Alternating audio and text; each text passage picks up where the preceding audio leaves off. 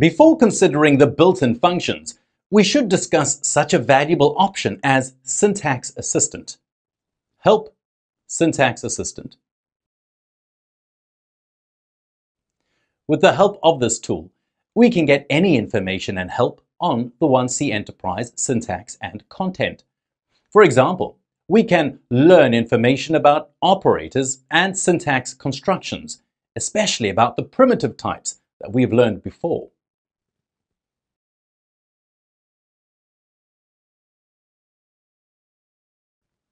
Now, let's talk about functions for working with values for type string.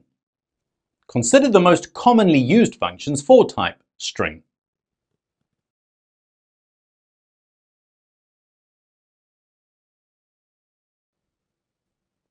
In this code, we delete extra spaces on the left and the right of the string with the help function TrimAll. Also, we show the string's length utilizing function StrLen or StrLen.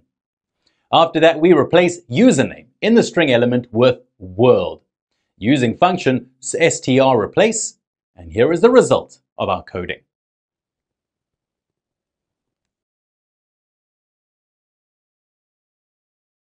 Now consider the built-in functions for type number.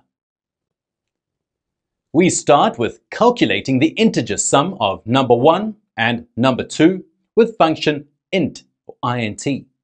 After that, we round off the calculated sum using function round. Remember that we can assign these interim values to any variable. And here's the result.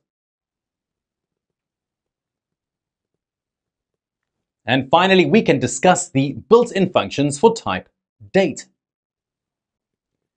Now, this is how we've obtained the current month's end date and time using the function end of month. We also added 2 months to the current date with the help of function add month.